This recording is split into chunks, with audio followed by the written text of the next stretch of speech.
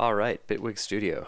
So, if like me, you've been using Ableton Live for a few years, and you want to get started, you'll find that setting up your audio is actually pretty similar, but there are a couple of important differences. For starters, the Preferences menu isn't up here anymore. It's over here on this other menu section right underneath the window header. And it's under Options, it's not on the far left again. So, here's Preferences. Here's the Audio tab. And this all looks pretty similar. You've got your audio system, input and output devices, and you can set your sample rate, buffer, set up your inputs and outputs, and off you go. The biggest difference is that if you plug something in, Live will automatically figure this out, but Bitwig doesn't. It doesn't constantly rescan like Live does. You have to do it manually using this button. So I've got this PreSonus FirePod plugged in, so I'll check it for input and output, and you'll see the set of inputs down here changes to match. And then in Live, go into Preferences, Audio. Your input and output looks like this. You get your mono pairs over here and your stereo pairs over here. So say 1 and 2 can show up as mono inputs and also as a pair, but 3 and 4 will show up as individual mono inputs but not in pairs. So if I go over here to this audio track, you can see 3 and 4 are missing because they weren't highlighted, but 3 and 4 individually are both there because they were. In Bitwig, it's a little bit more complicated.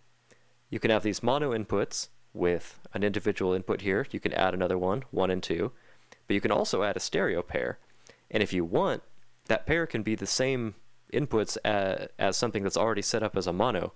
It'll just show up differently for you to choose from, just like Live. But you can actually get pretty elaborate with this. You can have another mono input with the same physical input as another if you want to for whatever reason. And you've got this cool option here where you can actually alias them. So say you've got a synthesizer plugged in on 3 and 4.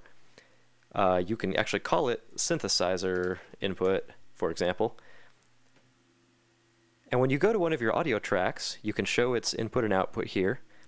You'll see, whoops, synthesizer input shows up here as one of its possible inputs. So this is really cool if you leave the same piece of gear plugged into the same place all the time.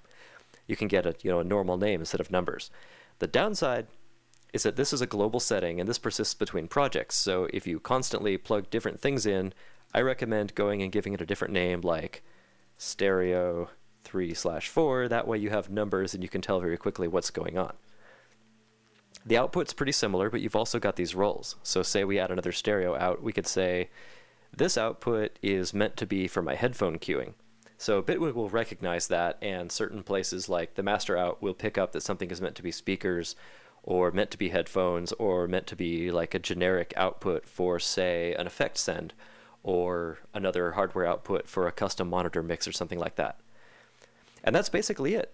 If you change the hardware, you'll probably have to stop and restart the audio engine using this button here, and that's just the same thing as flipping it off and on, just like you might do in Live from the Preferences menu, but now you get it in a big button. So that's it. I hope you enjoyed this. I hope it was helpful. Happy music making.